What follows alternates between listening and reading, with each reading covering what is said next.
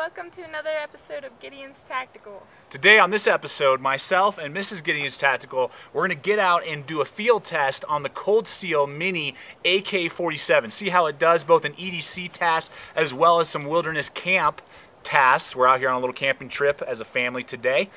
So we're going to see how it performs in all the different ways, both with my perspective and Mrs. Gideon Tactical's perspective. So let's get out there, test this blade.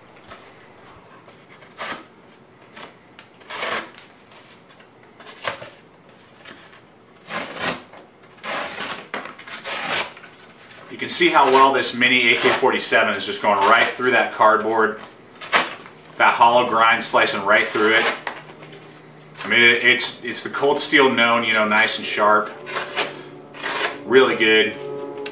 It's just going to cut through man-made materials, cardboard, that type of stuff really well.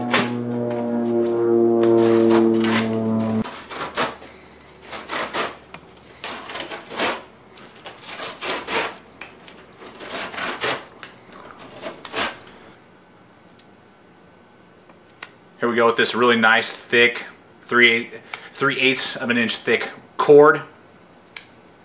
Just out here in the garage, just cutting some. You know, what you would be doing if you were EDC in this AK-47. You can see, again, it's cutting really well. I have no complaints. It's doing a great job, just slicing right through there. Does all those cutting tasks well, but it just doesn't really connect with me in my hand. Just doesn't really feel as good as, say, the Mini Recon, instead of this one being the Mini AK-47.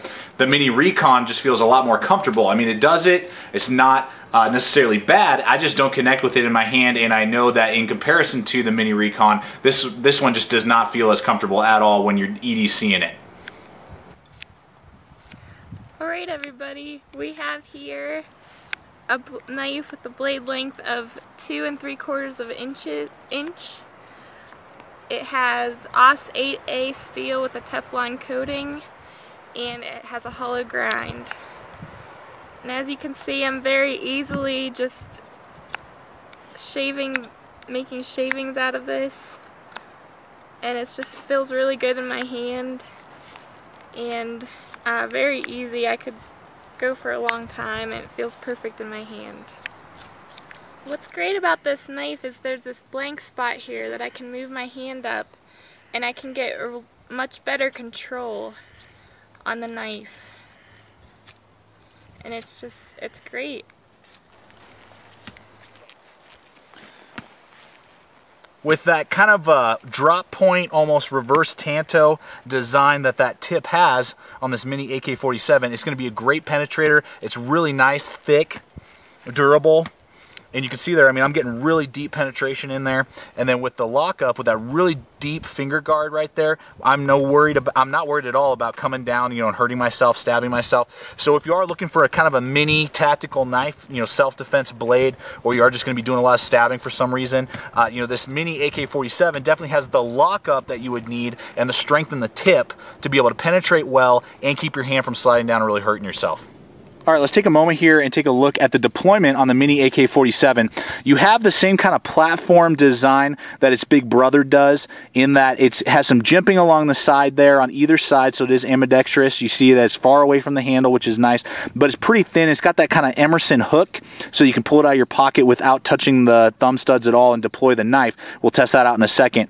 But you can see how low and close to this blade this handle platform, thumb platform is, and you can see I can open it very easily, you know, if I'm just doing a slow deployment. But if I'm trying to flip it open, I can do it, but I really got to think about what I'm doing, and it's so short and low to the blade that it just doesn't operate like a good proper thumb stud. So the deployment is very so-so. It's smooth once you get it going, and if you grab it, it's great, but you know, a lot of times you'd miss it, or you just kind of have to think about it when you are trying to deploy the Mini AK-47 in that format.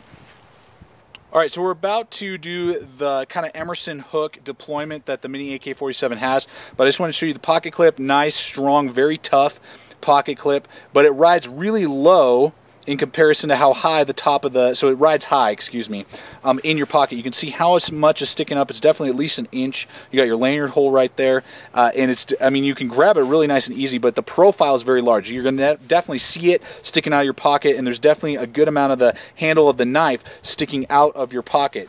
But with that Emerson hook, if you pull it out, you can see there, boom, I just hooked it onto my pocket, that little hook, and then it clicks open your blade. As you're pulling it out, you grab it and begin to use it. Then you hit that lockback design, kick it back, close it, back in your pocket. So I'm going to do that one more time. Boom. I just whipped it out without touching the thumb studs. I just opened this knife and deployed the blade, close it with that lockback, kick it back, boom, one-handed. So it is nice to have that little hook, and I think that's really what it was designed for.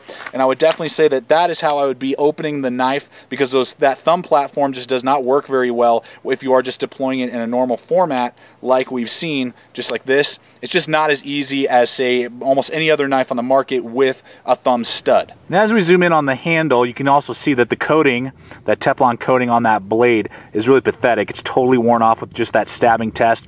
But we're going to go ahead and zoom in right here on the handle. It's made out of G10 handle scales, no liners inside, which make it really nice and light at 2.9 ounces, which is great. So under 3 ounces for a really tough, durable blade, which is really nice. And then that G10, as we know from cold steel, is very, very aggressive. It's going to destroy all of your pockets. You know, it's going to thrash them, regardless if we're wearing Carhartts, jeans, tactical pants, whatever.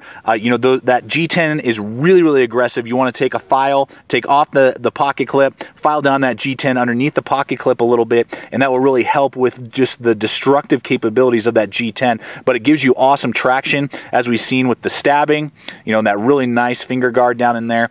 Now the thing is, as you've seen with Mrs. Gideon's Tactical, she has small hands and she loves how it feels in her hand. For me, I wear large size gloves, and it does not feel good in my hand. You can see here that basically it has my three fingers are in those grooves, and then my pinky is having to go and rest right there at the butt end of the knife. It just doesn't feel very comfortable for me. If I choke up, that's fine, and I can do that detail work like you saw Mrs. Gideon Tactical doing, but for me, for everyday EDC use, it just does not feel very comfortable in my hand. It's pretty slim, which is nice. It's going to be lightweight, which is good. But for those of you guys with large size glove hands, you're probably not really going to enjoy holding the Mini AK-47. As well as you've seen already, you know, you got the lanyard hole, and then you kind of got that non-lethal pommel that they give you back there that you could, I guess, maybe break out a window or something. I doubt it, but, you know, that's kind of how they're pitching it to you. And basically, it's just that, you know, exact replica of its big brother, just in a smaller size. All right, let's look at the locking mechanism really quick on the Mini AK-47. It's that lock-back triad design. It's very, very tough. If you've seen our full-size Recon review and our AK-47 full-size review, you can definitely baton. I would say that this is definitely one of the strongest lock-back designs on the market. Definitely stronger than most Spydercos. You know, it's got that really nice thick piece of steel right there for your liner lock.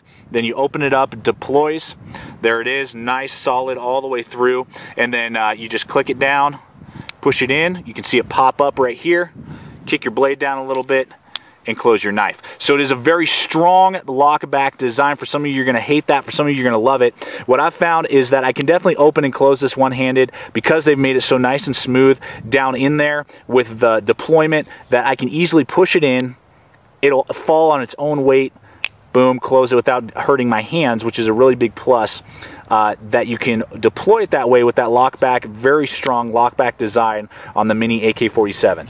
Two things that I want to note in this review. You know, if you're looking at one of the other of these, if you're watching the Mini Recon knife review and maybe you're thinking about the Mini AK-47, or if you're watching the Mini AK-47 review and you're thinking about the Mini Recon 1, I got to tell you, my personal preference is the Mini Recon 1 over the Mini AK-47. The main reason is that you get 3 different blade designs to choose from with the Mini Recon. You get your Tanto, you got your clip point that you see here, or you can get a drop point design, all the same price. Whereas with the Mini AK-47, all you get is what you see here, that kind of modified reverse Tanto into a really nice kind of swooping belly knife is the only design that you get on the blade with the Mini AK-47, whereas you get 3 options with the Mini Recon. The other thing is the handle. You can see just how aggressive and kind of jagged the handle is on the Mini AK-47, and just is not comfortable in my hand. Again, the pinky, you know, is just having to ride back here, and I just do not like that. It does give you that nice choil, and then it feels fine, but if you're not using it and you're just using this format, I don't like it in my large size glove hands. Whereas with the Mini Recon 1, it just fits my hand a lot better. It just feels more comfortable. Just, I don't know, it works better for me with large size hands than the Mini AK-47. So I just wanted to throw that in there in these reviews so that you can kind of make a discernment, and particularly on your hand size. If you have small hands, the AK-47, the Mini AK-47 or the Mini Recon will be fine. But if you have medium, large, or extra large size hands, you're definitely going to want to go with the Mini Recon. It's just going to be a better fit for you and give you more knife options, blade options, as well as the thumb stud. I forgot about that. The thumb stud actuation with the Mini Recon is great. I love it. It's a superb thumb stud, whereas this platform that the Mini AK-47 gives you, I just don't enjoy using. I don't like doing it. So hopefully this has helped you out as we're going through this review. All right, everybody, so in conclusion, the Cold Steel Mini AK-47, really, I don't really dig it. Mostly because of the thumb platform and how difficult it was for me just to open it and close it, whereas a Mini Recon 1 would be a lot better just with a thumb stud. And then the handle. For my large size hands, it just doesn't fit my hands well, whereas a Mini Recon 1 would. But what do you think about this particular blade? I had a hard time getting it open with the thumb platform too, but for my size hands, this was a really good grip, and I like the handle. So basically, in conclusion, if you have really small hands, you're going to really enjoy using this blade. If you don't mind the thumb platform, or you like that kind of Emerson hook, and that's how you love your full-size AK-47, and you have small hands, this Mini AK-47 will be just fine. But for those of you who are kind of looking that mini range, you know, between the Mini Recon 1 and the Mini AK-47, and you have big hands like I do, I would say that that is not a home run, and I would not recommend it. For the big-handed crowd, little hands, sure, why not? So I hope this review has helped you guys out. Thanks for watching. Stay equipped. Stay prepared, and we'll see you out there.